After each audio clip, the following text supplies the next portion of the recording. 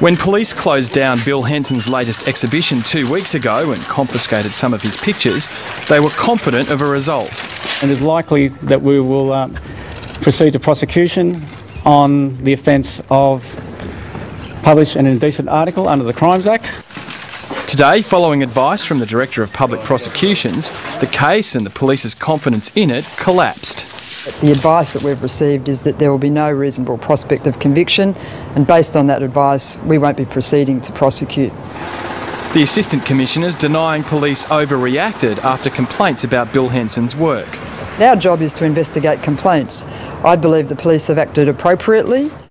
The case began to unravel on Monday when the Classification Board found the work depicting a naked 13-year-old girl is mild and justified by context and is not sexualised to any degree.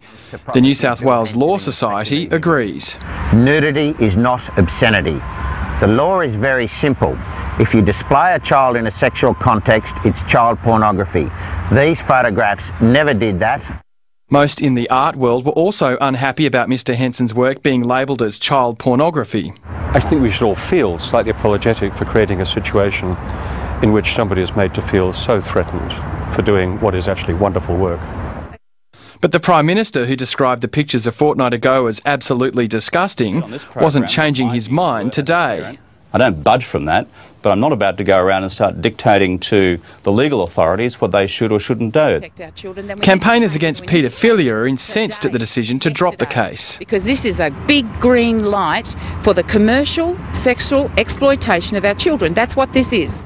Hetty Johnson found herself with a strange bedfellow to support those comments. Some in the pornography industry are also outraged that Bill Henson's been let off the hook.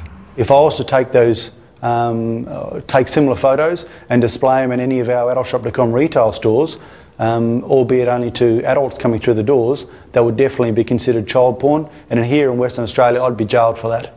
Amid the continuing moral outrage over Bill Henson's work, Crikey.com revealed today Hetty Johnson and the adult industry have been in bed together for a matter of years.